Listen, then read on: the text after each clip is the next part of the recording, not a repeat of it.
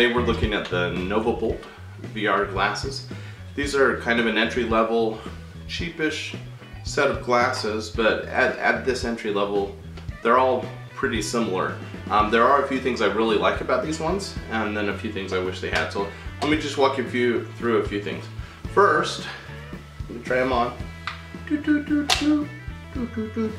They're comfortable.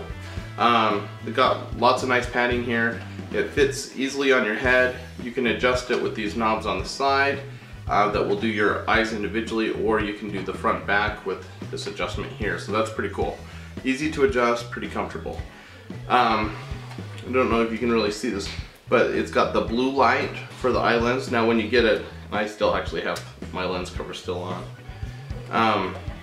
They have this blue glass that will reflect the light from your phone, so it's better for your eyes. So that's supposed to be really cool. I don't know, but it's nice that they put it in on an entry-level VR headset. Now these are just the glasses. This doesn't come with any software or anything fancy. There is a code, a QR code that you can download, go straight to the Novapolt app. But as a foreign company, they didn't have a lot of really neat stuff there, so you just want to go to your Apple store or your Google Play store and just search for VR apps.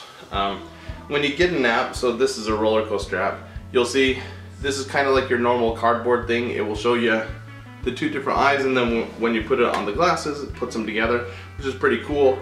Most of the basic games that are free, especially on this headset, don't do a whole lot because there's no button on here, so you can't like interact with the game by pushing something to select it.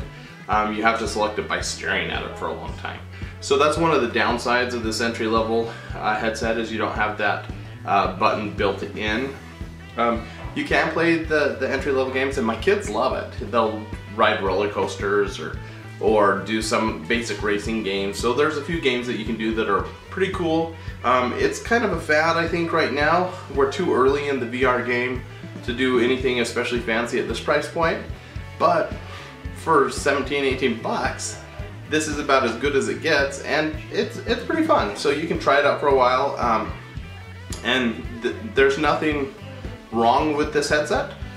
It's not especially like heavy grade materials or anything.